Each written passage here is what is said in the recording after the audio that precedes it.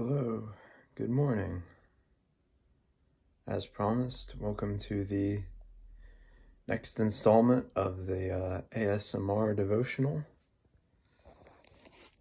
Once again, we're going to be looking at A.W. Tozer, the Christian Book of Mystical Verse. This one is called The Greatness of God. And it is by Frederick Faber, once again. So here goes, The Greatness of God. O majesty unspeakable and dread, wert thou less mighty than thou art? Thou wert, O Lord, too great for our belief, too little for our heart. Thy greatness would seem monstrous by the side of creatures frail and undivine, yet they would have a greatness of their own, free and apart from thine. Such grandeur were but a created thing, a spectre, terror, and a grief, out of all keeping with a world so calm, oppressing our belief.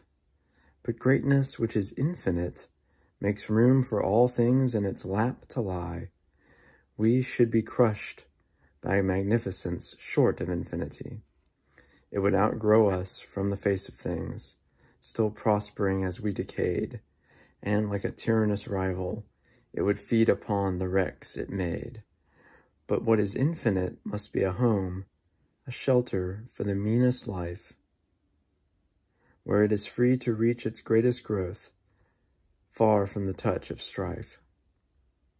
We share in what is infinite, 'tis ours, for we and it alike are thine.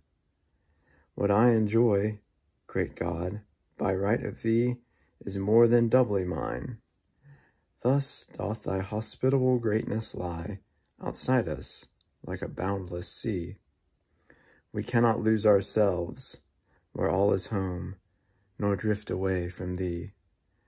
Out on that sea we are in harbor still, and scarce advert to winds and tides, like ships that ride at anchor, with the waves flapping against their sides. Thus doth thy grandeur make us grand ourselves. 'Tis goodness bids us fear. Thy greatness makes us brave as children are, when those they love are near. Great God, our lowliness takes heart to play beneath the shadow of thy state. The only comfort of our littleness is that thou art so great. Then on thy grandeur I will lay me down. Already life is heaven for me. No cradled child more softly lies than I. Come soon, eternity.